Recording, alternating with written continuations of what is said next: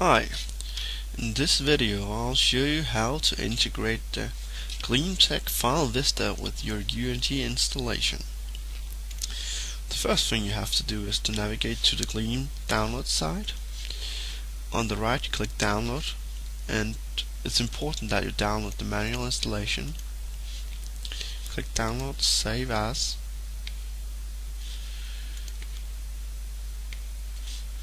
Wait for it to download, and then extract all the files.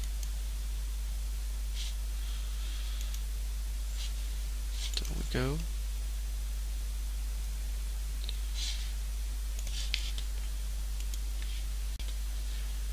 We then copy the FileVista to a location on our UAG server. Point to computer, point to C, find the location. For example, it could be within the INET pop. Let's just drop the files here. Yes. Verify the security on the files. Yes, looks about right. So let's copy the path.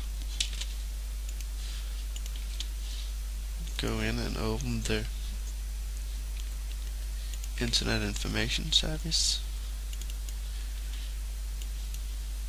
Right click, and then we create a new website, and we could call this FileVista. Put in our path, and then we put in a port name. For example, it could be 83.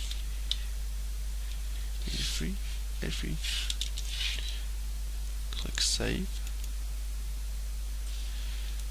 and then we click just maximize. Now it's important that we find the application tool, and that we make sure that the FileVista is running under .NET Framework 4.0 instead of 2.0. So please make sure that you've downloaded the .NET Framework and integrated with the IIS before you can actually change the setting within the IIS. So if we go in here, you can actually see that .NET Framework versions, it doesn't seem to have been installed. So let's go to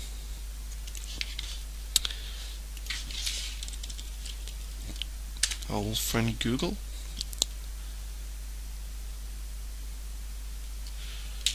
Type .NET Framework 4.0. Web-based installation is okay. We select English. Wait for it. Click download. No, thank you.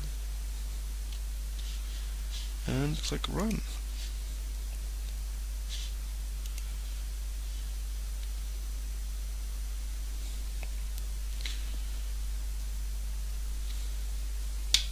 Again, click run. Click yes.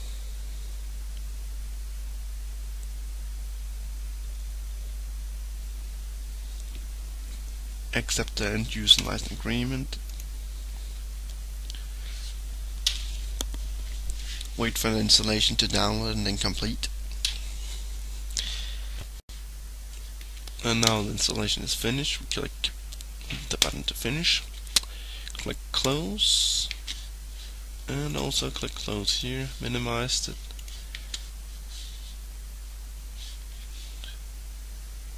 And then we'll try to go into the option again. So let's click advanced settings, and okay, so let's try closing the console and then reopening it.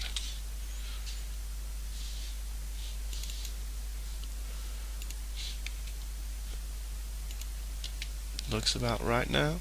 And then let's change this one to 4.0. 4.0 and click OK. So now let's try opening the site again. As you might see,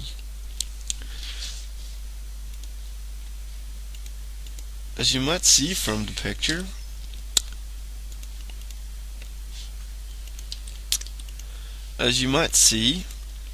on the sites, our previous created site is now disappear, and this happens due to the UAG is actually overwriting the content of the IIS. So what we have to do to prevent this is to create a new registry key. So we pull up our registry editor, navigate to the UAG section under software, Microsoft,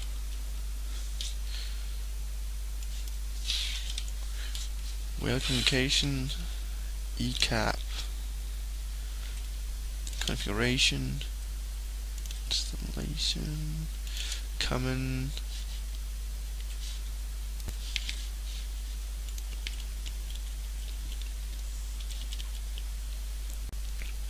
we then go down to local machine, navigate to software, write web communication, ECAP, navigate to configuration, right click and create a new key called RWS,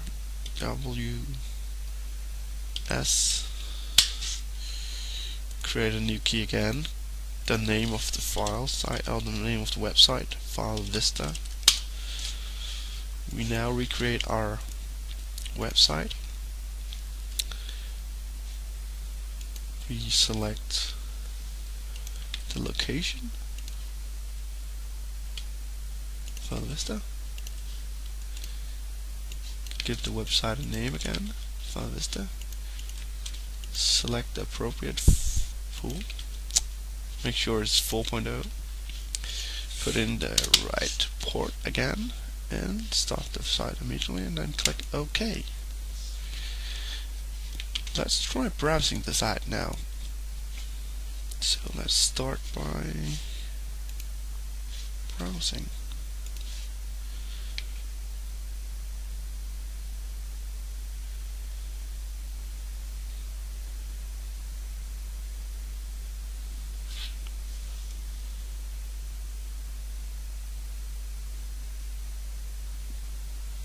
And there we go.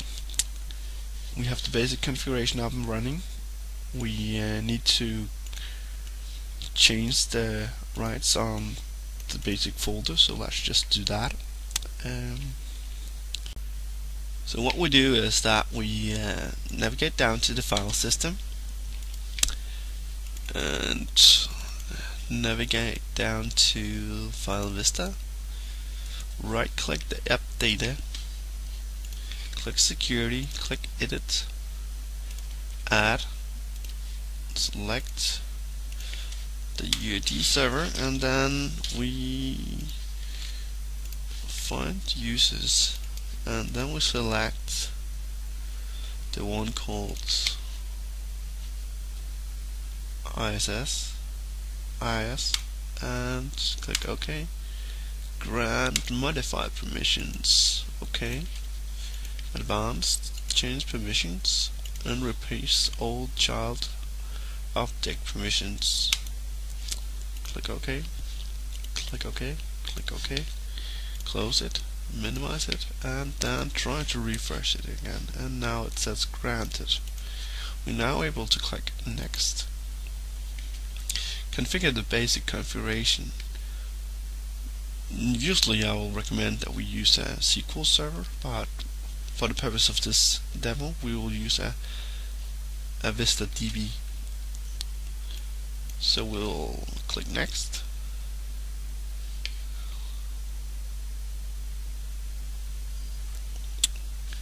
Verify the configuration, yes. Type in some credentials.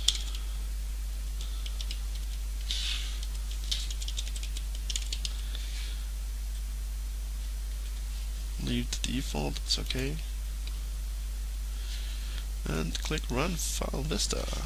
tries to log in using my previous entered credentials. Select remember me, click yes, and I'll select the trial mode and click OK. And here we have it.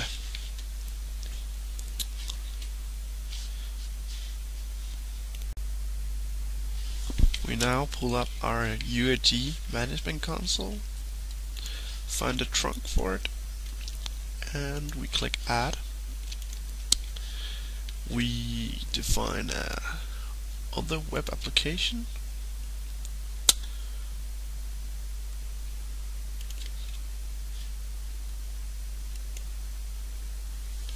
Say for example FileVista.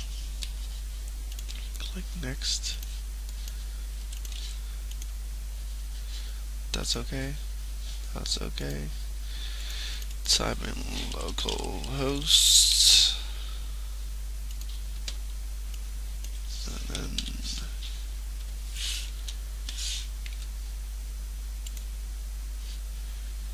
use single sign no. FileVista, new window, okay. Authorize yes. Yes. Click save and apply the settings.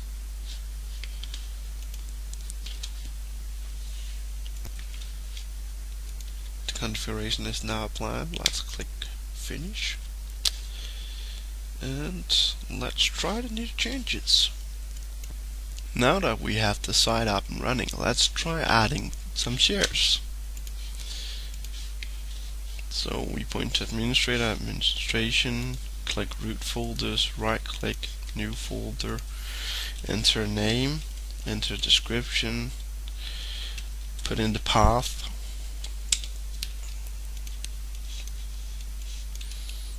let's just enter it manually. So here we go, 2, and then we click load, and here we got the content. We find a user, add some permissions, add a user again, then public folder, public 2, and then we say public load content, add a user, find admin. Correct, seems about right. And let's see how it looks from the user's perspective. Now we jump back to the UAG portal and try to log in to see whether or not our changes have been reflected within the console.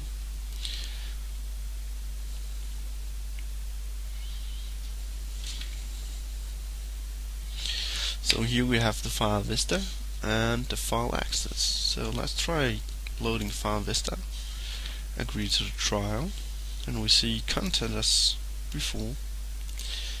So we have the ability to browse content like before. So let's just go to drivers, for example, try to load the setup, it downloads, try to load the old component. Similar experience. So it's the same experience you get from both sides. I feel that this is a bit more modern than the old one. So, and you have the same abilities. So you can also upload and download and so on. So, hope you enjoyed this demo.